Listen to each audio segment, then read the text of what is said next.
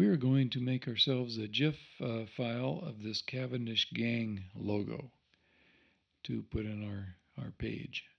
So this is an Illustrator file. The easiest way to get this out, I've also got another Cowpokes logo up here that I don't want to use at this particular time. So I'm going to go to the slice tool here, and I'm going to slice this thing out. And you can start from any corner. I think since I've got a little more point of reference here, I'm going to start down in this corner, and I can see I cut off some type, but that's okay. So I get this pretty tight, and then I can adjust it using the companion to slice tool, the slice select tool. So I can go over here and just kind of use the slice select tool to move things around as needed. So I've got that selected. And of course, with the slice tool, each particular slice that you choose can be optimized in a different fashion, different format, different color level, or color numbers, qualities, all this cool stuff you do. So let's make our Cavendish Gang logo.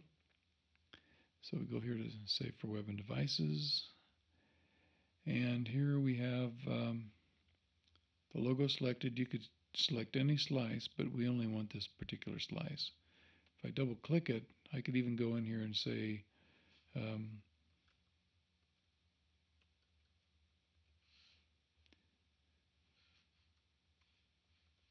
okay, oops, crazy type.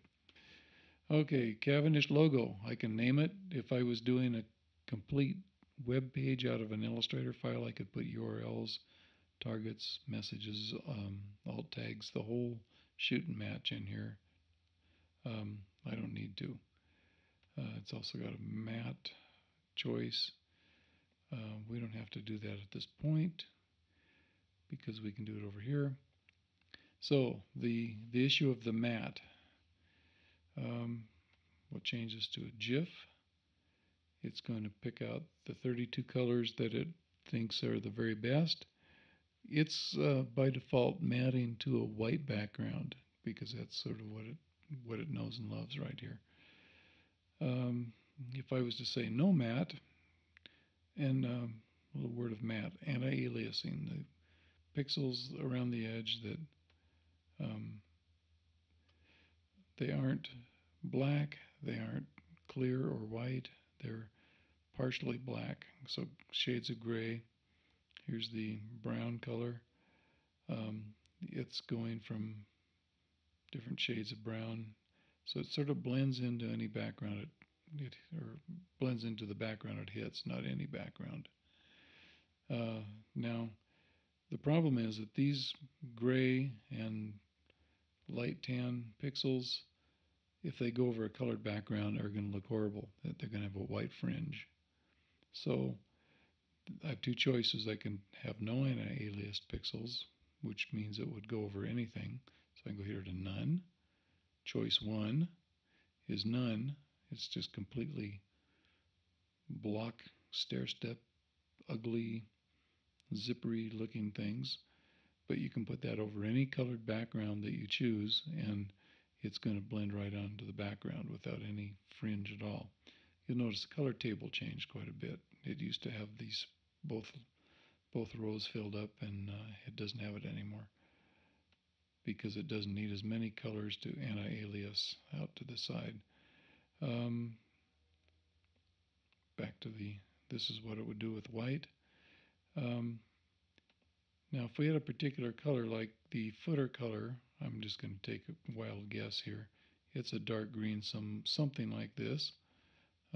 If this were my real graphic, I would go to the HTML I'm working on, find the color that I'm putting in the footer, which is where I wanted to put these things, and I would get that exact color number, but this is as close as I'm going to go.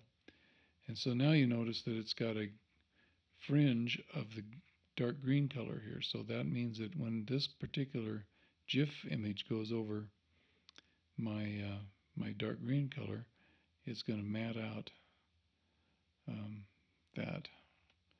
Let's go to 64 just to see if that makes any difference. And at a certain point, you just don't gain any more. So 64 with the more complex color is probably a good number of colors in my index color palette. So these are the two choices that you have to deal with the blending of a transparent GIF image into a background. The matte is going to go over that particular green beautifully, nice smooth edges. If it doesn't have a matte, it'll go over anything, but it's going to be really choppy. But that is the secret behind making these things fit over backgrounds. Now, one more issue. We have image size. And if we go back and look at the whole thing, it's telling me the image size of my document, which is this whole thing here. And I really don't want it that big. I wanted it smaller. So I'm going to put in like something 222. This would take a little figuring. I could do a ratio by looking at the number of pixels across this, the number of pixels of this, and then figure out, because it's telling me the width of the entire page, what width of the entire page would be needed to give me a certain width here. So if I wanted 200 here, I'd have to figure out what size this would be. Kind of annoying, but you know, if you're doing a complete mock-up, then everything is in the right size because you build your mock-up page to the right pixel dimensions. But in this case, I just built the logo. So I'm scaling it down as I go. I'm taking a wild guess, and I will get something.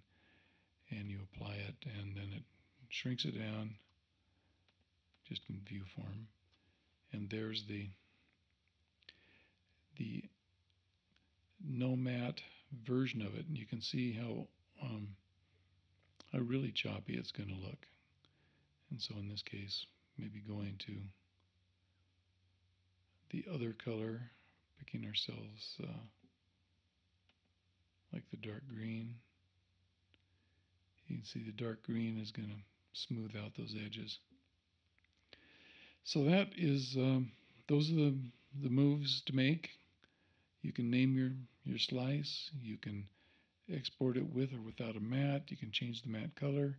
You can scale it down to the original size, so you don't have to build everything at the final size. You can work bigger if you need to, and choose your file format, and that's kind of the way it goes.